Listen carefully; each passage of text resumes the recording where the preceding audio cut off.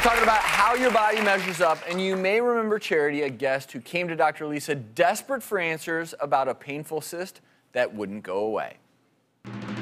I've been suffering from a recurring vaginal cyst for the past 8 years. It's painful to sit, stand, walk, even to lie down. The only relief has been to drain the cyst. I've had one surgery, but it didn't fix the problem.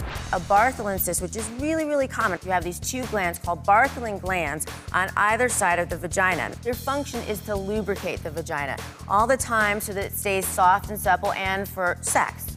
When you have a Bartholin's cyst, it's a sac full of fluid that can fill up with either just clear fluid or pus. It fills up, it swells up to about 5-6 centimeters. It is still to the point where it's painful, and I'm afraid of doing the surgery and becoming deformed down there or losing my ability to enjoy sex. I want to know, if you were me, would you have the surgery? If it's that often and you really can't function, it affects your lifestyle, yes. I just would put the time into finding a surgeon who's done this before. And you need somebody who does these multiple times.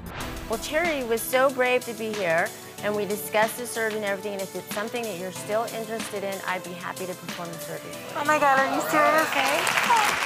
Take care of all that.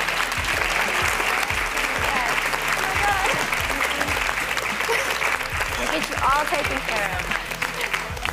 Well, Thank you, Charity. Thank you, Charity. Yeah.